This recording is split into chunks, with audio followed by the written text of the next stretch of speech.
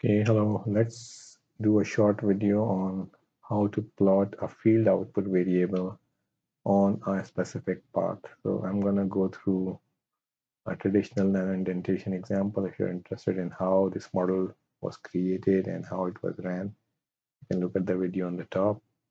But in this case, I'm just going to post-process from whatever we have got from the last run. So as you can see, this was a nano indentation test, and I think it's repeating. That's why you see it keep going on in a loop. So I'm just going to make it 1. So you see it just goes, initially it starts from there and then it indents. So what I'm going to do now is I'm going to create a path.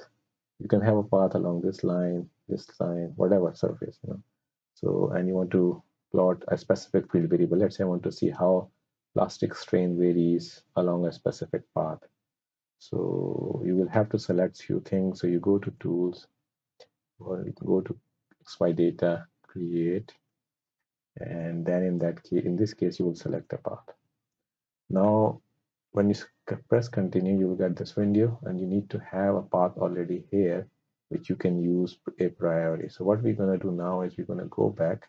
I will cancel this, and I will first create a path. So I'll go to the path manager, and as you can see, we don't have any path here, so I will create a new path.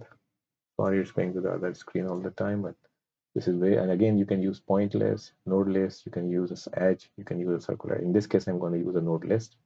And by node list, what you can do is you can basically select or give the numbers of the nodes if you already know. In this case, I'm going to click on this, and you can select and or after, and you can select from viewport, or you can select a node set from somewhere else. So I'm going to do this, and now I'm going to zoom in. And let's say I will start from this node, and I want to go, let's say, I'm just selecting an arbitrary path in this case along this one. So you see it's creating a path, and it gives you a kind of a view as well. And as you click on the next point, the endpoint becomes that one. So I will create, let's say, until this point. After that, it all becomes almost 0. So I'm not interested in that. So I have created this kind of arbitrary path. I'll press done. And once I have done, I will have this path here, path 1. So now I'm going to go back to tools, and I'm going to go to XY data, start with manager. As you can see, we have nothing there. I will say create. I will say along a path. Now you will see that I already have one path, so you can see it there, and when it's selected, it shows you there. If you have multiple paths, so you can select any one of them from this drop-down list.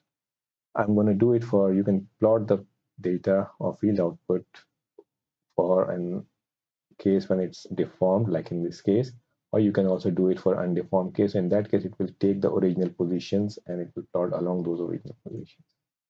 In this case, I'm going to go with the deform position. And again, you can say path points, or you can say uniform spacing. So it will, if you only select 2 points, then it will draw a straight line most probably, and then it will interpolate and equally spaced points based on the number of intervals you select. In this case, it was easier for me to select the number of points. So that's what I have done here.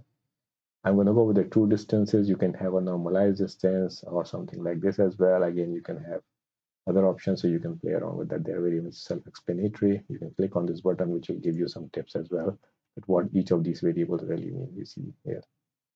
So, and then obviously we have which time increment, or at what point in the analysis you want to plot that. So you can select it from here. When you click on a step frame, then you can see throughout the analysis from 0 until the total time of 1.5. You have many number of steps or increments. So let's say we're going to do it for some intermediate state at state 14. So I will select that, and then you see it says 14. And again, you can select different field variables. In this case, I'm going to plot equivalent plastic strain. Okay, so once I have done that, I'll just say plot, and abracadabra, you see you have a plot along the true distance and And this is how the plastic strain decreases as you move away from that top left corner towards the thing where it was almost becoming 0.